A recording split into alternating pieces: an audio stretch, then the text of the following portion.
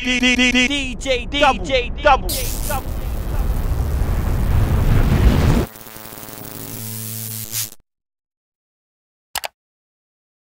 It's DJDUBL right here, and today I've got none other than the melody god himself. That's right. Kranium back in the building. I'm here. What's going on, man? Welcome, bro. Thanks for having me. This is like, what, the fourth time I think we're sitting down now? I think so. What are we going to talk about, bro? That's good. That mean I'm doing good. You know what I mean?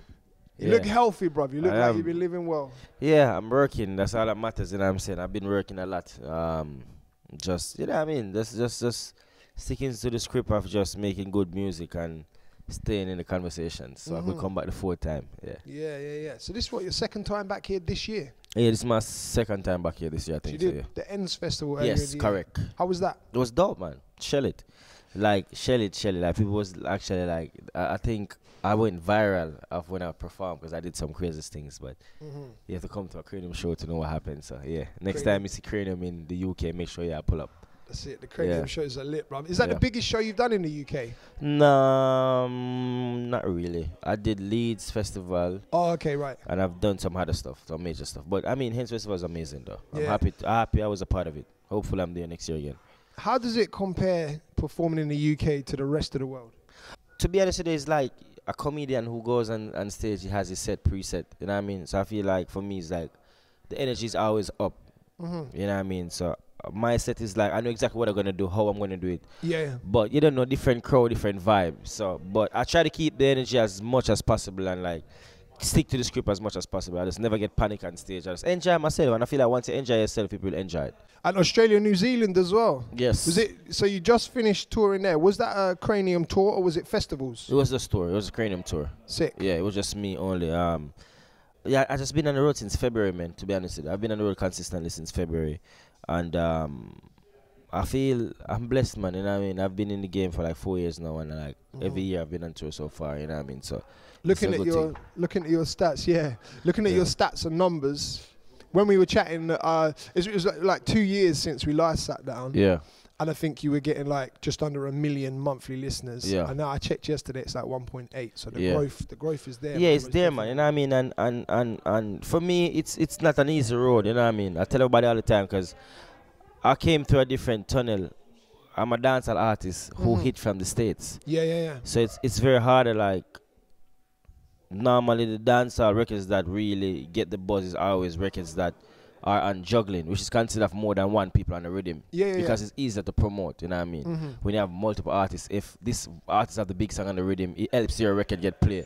Yeah. But I always took it my route where I don't care, I just drop singles and it takes a longer time to break. These records take 5, 6, 7 months to break. But I just feel like I make good records, man, and I feel like people are actually catching on to the fact that I make good music. Yeah. But that was the thing. You didn't really, at the beginning, you didn't really voice rhythms. I don't. Like you say, it was just singles. Yeah, I still don't. The funniest thing is like, it's like a friend will hit me up and be like, "Yo, I want a vice and a juggling, and I'll do it." But the thing what people fail to understand with me is like, I put music first. Right. So it doesn't matter how big of a producer you are and who you think you is. If I don't like the beat, I'm not gonna record. And I feel like that's always been something that people try to fight me at first with it, but eventually just leave me be, because at the end of the day, you're still not gonna get me out. There's nothing gonna do to get me out. You know what I mean? Because I feel like we're in a generation now where once you make good music and good songs, you cannot stop it. Yeah, you know, you're gonna slip through the crack, and I always just find one that slip through. Was there any instrumentals that you had that the producer wanted it to be a rhythm, but you were like, nah, this is mine? Yeah, now. of course, 100%. What singles? I think Can't Believe was supposed to be a jungle, okay, if I'm not bugging. Last Night was a juggling. A lot of people don't know that. It was actually by way one by. It was a juggling. Yeah, what was the rhythm name? It was, I don't remember, man. Because Popcorn did a track as well. Popcorn. No, that's Last Night. Sorry, that's Last Night. Last Night was a juggling. Yeah. I was talking Lifestyle. I want to say by way. Oh, Lifestyle. Right. Sorry. Yeah. That was supposed to be a juggling. I don't remember what the rhythm is called, but yeah. And I've had other records where was supposed to be juggling. I didn't. And there's records that you get that don't. For example, Koffee Toast was sent to me first. Oh, okay. The beat, I just never liked the beat. You didn't like the beat? Nah. I couldn't find something on it. Right. You get what I mean? And that's what music is. You know what I mean? That's why I said you cannot be. It's just what you think complement your voice and complement your vocal. If you cannot find it, somebody else will. You know what I mean? So, yeah. Do you regret turning the instrument? No, hell no. I guess had you taken it, it wouldn't have done what it's done. Exactly, because I couldn't find a record on it that I like, and those type of stuff happens. Yeah. Looking at your career, I feel like at the start, Jamaica neglected you a little bit, and I feel partly because you were coming from New York and you were attacking it from a different angle. Yeah. Also, you were signed to Atlantic. Yeah, way after. Well, yeah. So you kind of went the non-traditional way into the dancehall scene, and I feel like you were neglected by Jamaica. Have they opened up to you a bit more now? 100%. And I don't even feel like that was neglected. I feel like it was more like they don't understand what was going on. Right. Okay. It was more like they don't understand what was going on, and I wouldn't say neglected, honestly, because at the first, when Nobody Snow came out, everybody was like, "That's the record," you know. You couldn't go around it, and then I came back again with "Buy What You Want Buy." But I feel like I'm the type of artist that can be controlled. Like, you cannot tell me how to do my thing. I'm gonna do what I want to think. So I don't care what fans have to say, because the average dancehall fan that's in Jamaica may not know a Kranium catalog, but come on, you know what I mean? The catalog is I go everywhere in the world and sing my songs, and everybody know every record. So it's like, it's a different pace from my pace. Remember, Jamaica is like records back to back. Me is more like, 2 songs a year. You know what I mean? So I attack it from a different angle, because I want full control of my music. And when you do something like that against a norm, people are always scared, or they just start saying things like, you won't last, or stuff like that, you know what I mean? But I always know I was talented. That's a sad thing that people didn't know. Like, I always believe in myself. I just knew it would take a longer time. When I started, I just knew that, this is going to be a hard road. Are you willing to take this road? And I'm like, I'm willing to take this road. And I took it, and here I am today. I'm probably one of the most streamed dancehall artists. 100%. I'm 100% in the top 5. Yeah, so it is what it is. Definitely. You put a tweet out, which I want to ask you about. Yeah. And you said, whenever someone say you should be way bigger, it cuts. Yeah. Explain that to me. Like, for example, like when people be like, Kranium should be way bigger than what he is. I think so, 200%. I feel like at this point I should be doing at least 10, 15,000 people easily. But at the end of the day, I feel like I come through a different tunnel, man. I feel like I never get like, what is considered like, I never get like the full support of the dancehall community at first. Right, yeah. If you get what I mean. Yeah. You know, when you come in the game and you have that whole, that never happened with me. It's always. Well, that's what I meant when I said about Jamaican neglecting. Okay, that's how I felt. Yeah, I never get that real support from the beginning. But it still boils down to like me just saying, that's not what I'm here for, type of thing. You know, I wanted a career, and I feel like I couldn't maintain being the artist that dropped 10, 15 songs. I feel like I would have records, but I wouldn't have, what's the word I'm trying to find? I wouldn't have a household name. I don't think I would have when you hear the word Kranium, you can think about, this and he's done that and he's been on that. I feel like I would be carried away in a different, right, okay. You would have just the drama, there's too much things. It comes to too much things that I wasn't prepared mentally for at that time. Yeah, I think that's what it was. The way I see your career, it's like a marathon rather than a sprint. Yes, do you know what I mean? Because every year you've been building, and I feel like every year you've had a record. Not just, I mean, you make a lot of music, but you've had hits. Yeah, 100%. Every year. That's the thing where people feel songs that stick around, whereas a lot of dance music, it's like you were saying, is short-lived. Yeah, it's funny because, like, honestly, like when I'm in Australia, I was with this guy and I was asking him about artists, and he was just talking about why certain artists don't come certain places. Like, I've been to some serious places in this world representing dancehall music that a lot of artists will never go, or never been yet.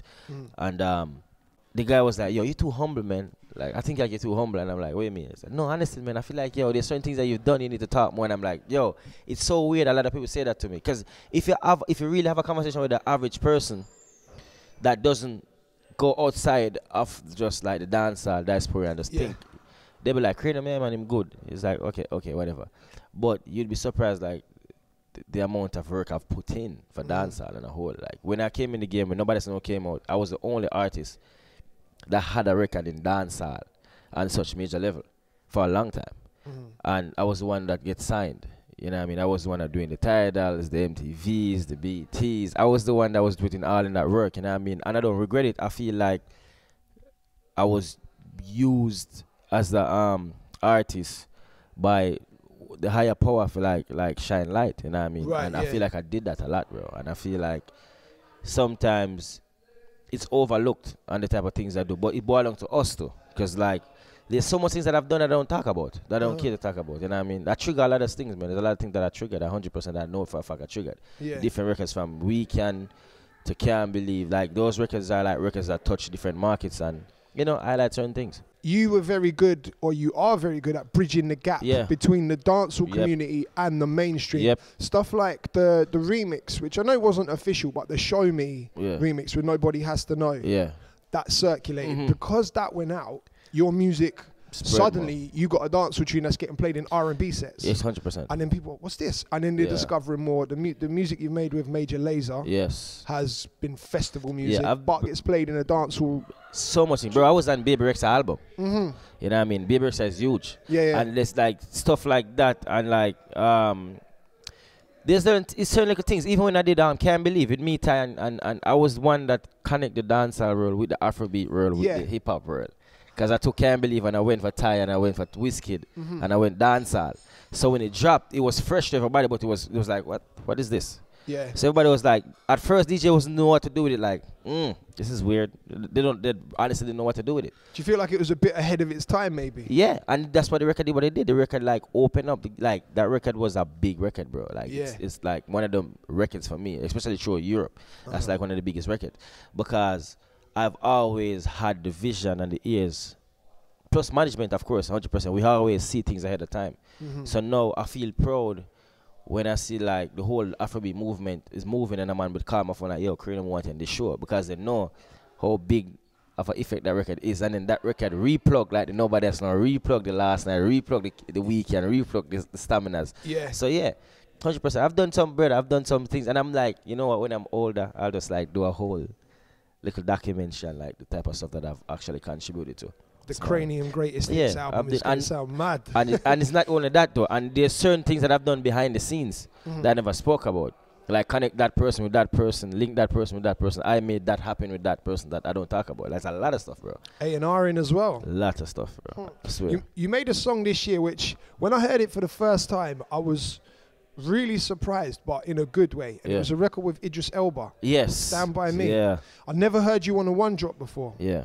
You know what's crazy? I just did a record, and Gucci Man is actually on a reggae reading. I want to play it for you before I leave. Okay. He's singing a reggae record. Yeah. And I'm on the hook singing. So it's like a flip. It's so crazy. He's Gucci Man like a real one-drop reggae. Yeah. Sick. So tell me about that. How did that? No, the link me and it was like, yo, we have this Gucci Man record, whatever the case maybe. I was like, okay, cool, send it across. And they had that previous hook. I didn't like the hook at all. Yeah. And then I hear the record, I'm like, yo, this is sick. And so that was a reggae song that reggae. Yeah. And I was like, yo, hear what? Okay. Let me see what I could do with the hook. And it took me at least 5 hours to come up with the hook. Yeah. Because I was trying to make it like not corny and not over the top. So I had to put the right amount of soup on it. You know, mix the soup properly. And it's so crazy how he's rapping. I'm talking about one drop, bro. I'm not talking about dancehall drums or like I'm talking about real reggae. Skia. It's crazy. I haven't heard it, so I can't really comment, but do you think like the reggae world is gonna take to the song? I feel like anything now can happen in music. Everything can work, depends on how you promote a record. There's certain songs that we hear that we think we like and we don't like it, but we hear it so much to the point that we like it. You know what I mean? And I feel like it's one of them records, when you hear it, I feel like you're like, yo, this is different. It's a vibe. And people like different now. It's a new millennium, and you know what I mean? 2020 is here, man. Basically, so it's like, yo, like anything goes, bro. Anything goes at this point. It's just good music, and that's something I stand for. I rather don't drop a record than drop something that's mediocre. I can't do it. I don't have it in me. I cannot do it. I cannot. Like people be like, yo, you need to dumb it down, and it's so weird. It's funny. I've dumbed down records before that work, because like last night, I think I dumbed it down. When I went last night, one piece or something, I dumb it down. Like, how do you mean dumb it down? So did you have like a more complex hook and then you just refined it to... Yeah, I just feel like there is records where it's too... I wouldn't say too good, but it's like it's too much, it's too heavy. Right. Like, for example, like one of the greatest songs for me that I have ever done is No Other. I feel like that's like the top notch in my catalog of records that I've ever written. I'm like, yo, this is it. And it worked for my fans, but it never spread across. Right. If you're not a Kranium fan, you probably don't know the record. or if you are a Kranium fan, that's your favorite record. It's like one of those songs because it's so well put together.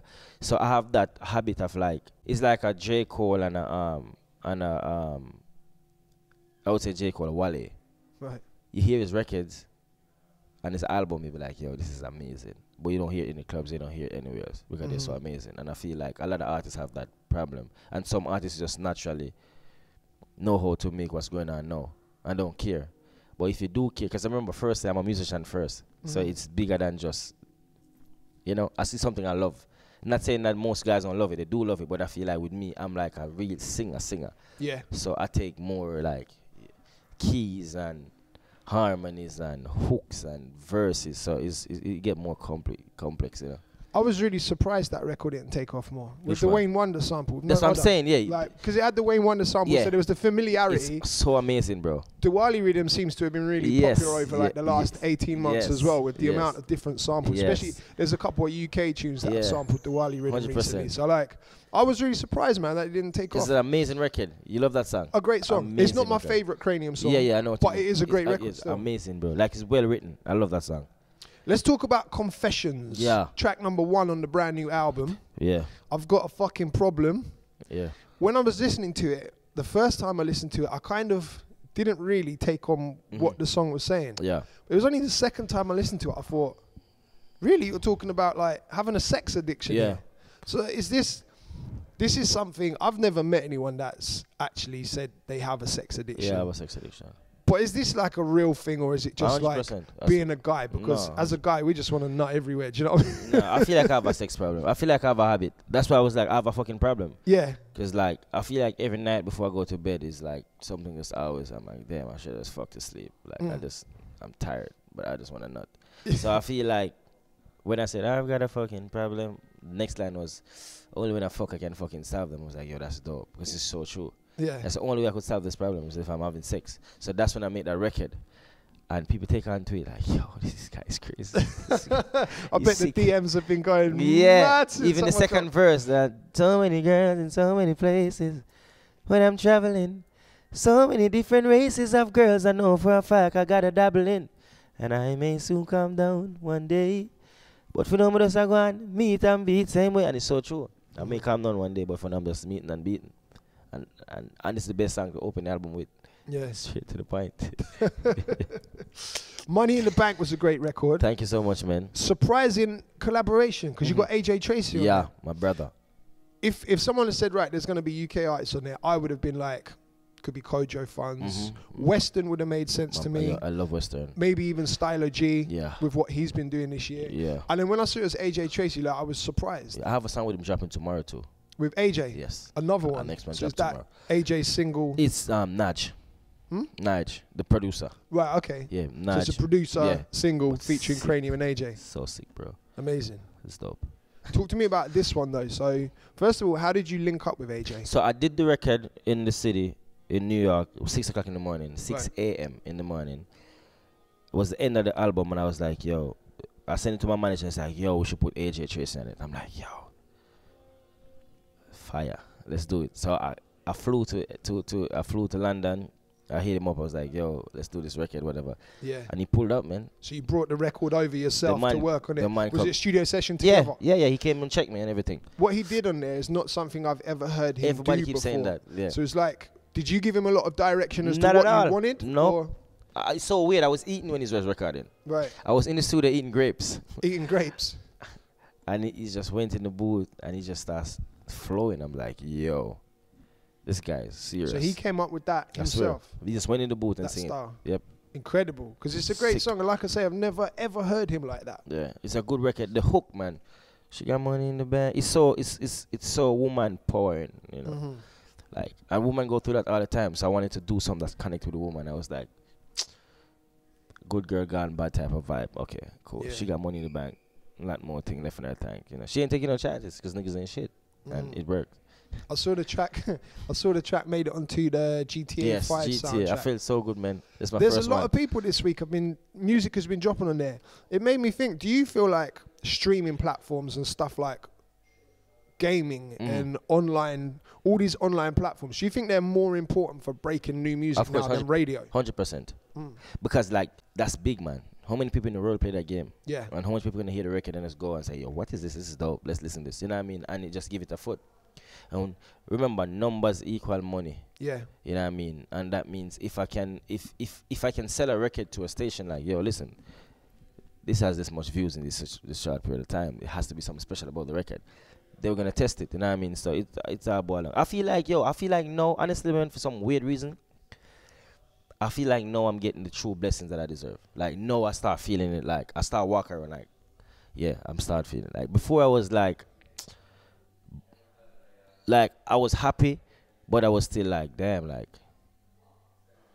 I'm good, man. Like why y'all trying to go around me? Like before I was like, it's like happy and sad type of thing. Like yeah, like emotions play. Like when I hear certain records, I'm like, damn, like come on, bro. Like this is not like this. Like you know what I mean? But then I feel like no, everybody's like opening their eyes, like no, this kid is serious. Like it's dope. You know what I mean? And I feel like some people it happens. Some people take 5 years to break. Some people take 6 years to break. Some people take 7 years to break. Some people be in the game for like 5-6 years before. Some take 10. 10 for people actually be like, yo, this is the guy. You know what I mean?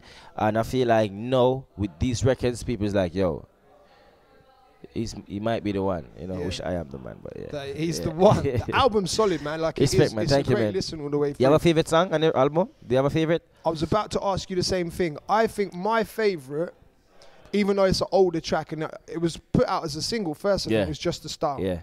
With Alkaline. Yes, you love that. I heard you singing that song earlier. Yeah. I did. It's one of them ones. I did. It sticks in my head the whole time, and it's always been. Yeah. That's definitely my favorite from there. Yeah. What's your favorite? That's like you're asking me which one of my kids I love the most. But to be honest with you, musically,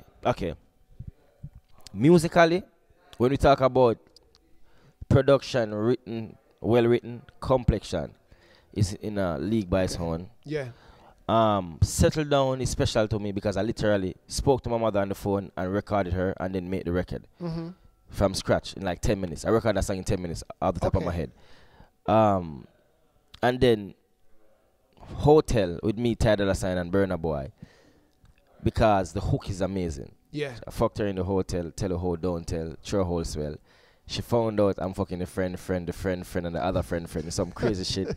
So like the wordplay, the wordplay sick, bro. The wordplay that is sick and in charge, 100%, and that's it for me. Yeah. So let's talk about. So let me go through this. So my favorite one, Just the Style. Yeah. Like you've done a lot of features in the past. You've done a lot of big names. Is Alkaline the most significant one? Because for me, he feels like a very elusive character.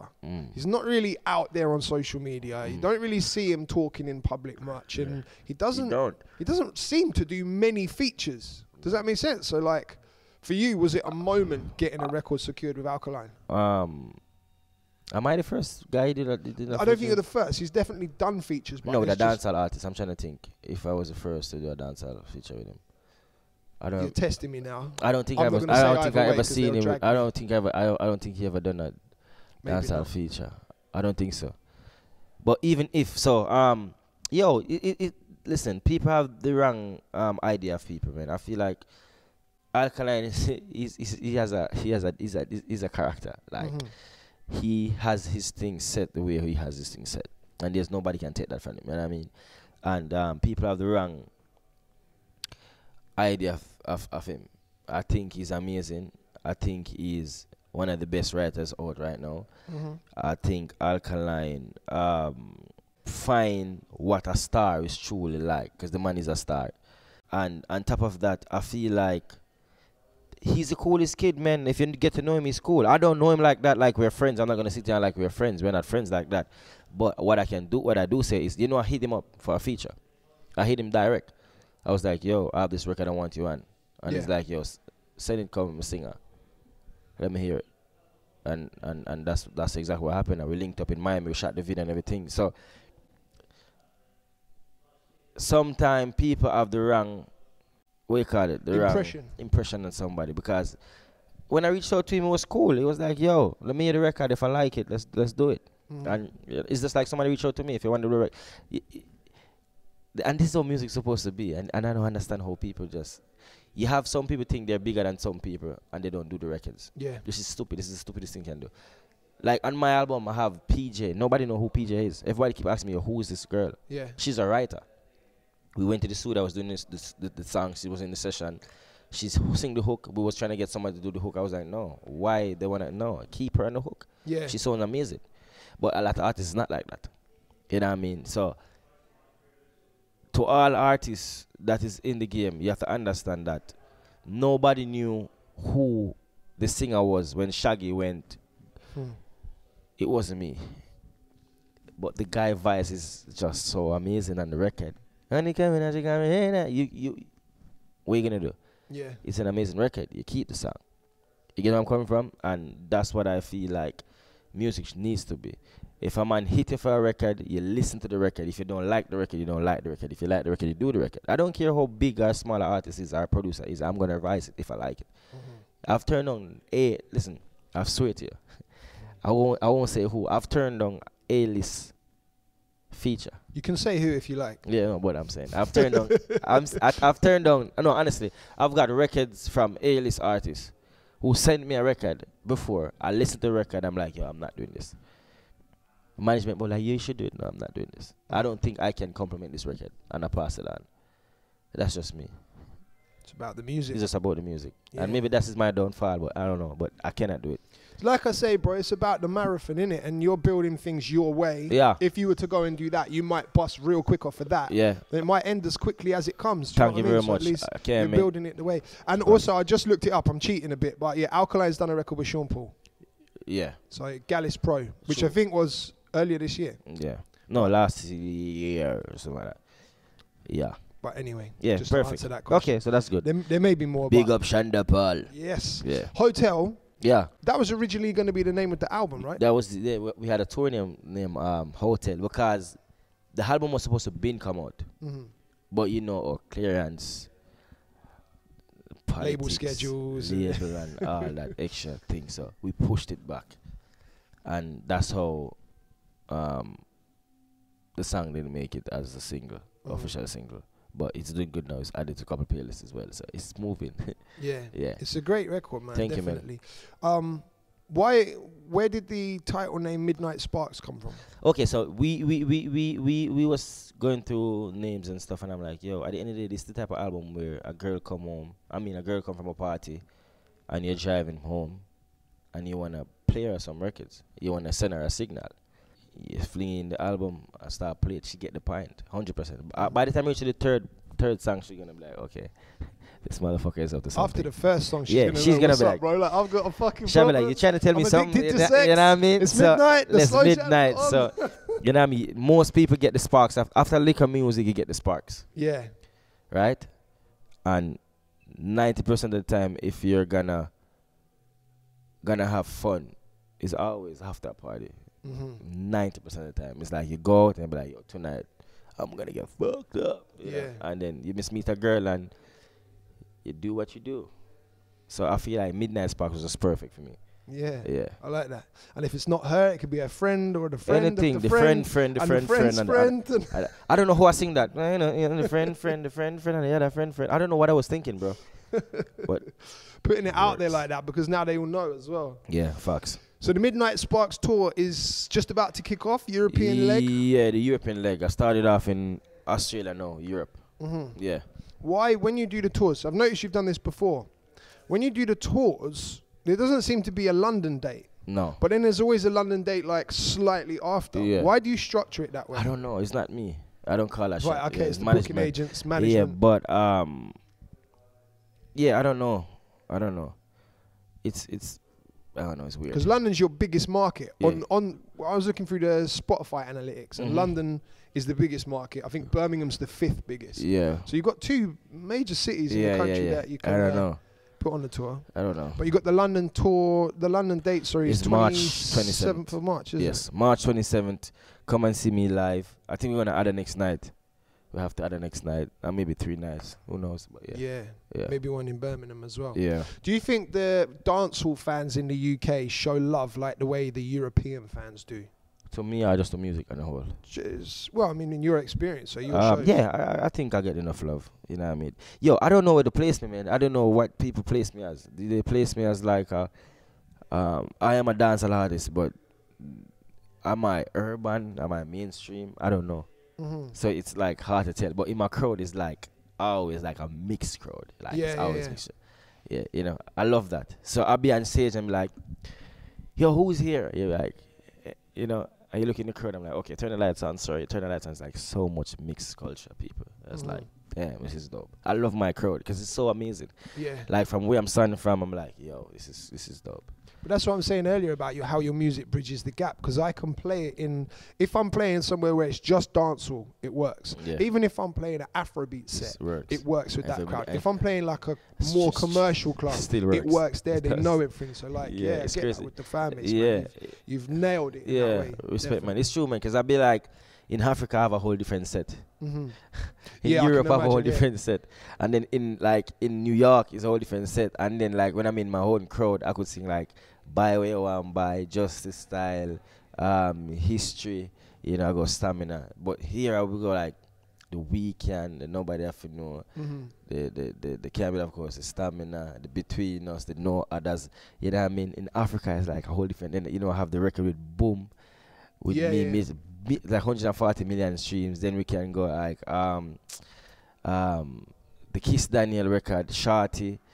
Like there's so much. It's so weird on my catalog. Like say like each place I go, I like sit. I'm like go to the catalog. Like okay, put this over here, pull this over here. All right, put this over there. So you know what I mean. Each place have different. Like it's so weird in Canada. Like Between Us is so huge, and here is like okay. You know what I mean. Crazy. Then you go further out in Europe. Like I go in Europe and I'm like Between Us. I said no, Stamina. Yes, that's a big song here. It's so weird. And then I'll be like, all right, Israel. Sit Down is the biggest song in Israel. Like the biggest song for me is Sit Down. So it's like different markets, different records. Like I love it. Yeah, I love it. It's good that you can pinpoint that, and the versatility is key. Yeah, it's crazy. Yeah.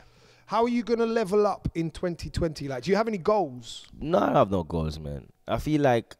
Here's the thing with me, as far as goal is concerned, I feel like everybody have the destiny and everybody have their part already written, or already cut, you know what I mean? So for me, I feel like I just do everything to the best of my ability, and whatever I'm supposed to reap from it, I will get. So if I give my all, whatever I get in the hand, I'm happy with it, because I know I give my all. So why have a goal? You know what I mean? Just live and just do things to the best. Don't shout and then do anything. Just do it good, and then whatever happens. Yeah, incredible, man. Well, listen, I'm definitely coming to the show March 27th. Respect, bro. Lafayette is the Lafayette. Venue, isn't it? Lafayette. Make sure you pull up. So that's it. Definitely pull up if you're a Kranium fan. My bro. Thank you so much, man. It's been a pleasure. DJDUBL. DJDUBL here with Kranium. Body look good, I love it when I'm inside you. And my girl, me no bully, but I'm in charge, yeah. As long as I'm inside you, you can't run when double come, cause he's in charge, yeah. Big up yourself, boom. I was gonna sing along, bro, but I'm not gonna do that to them. Thanks, man.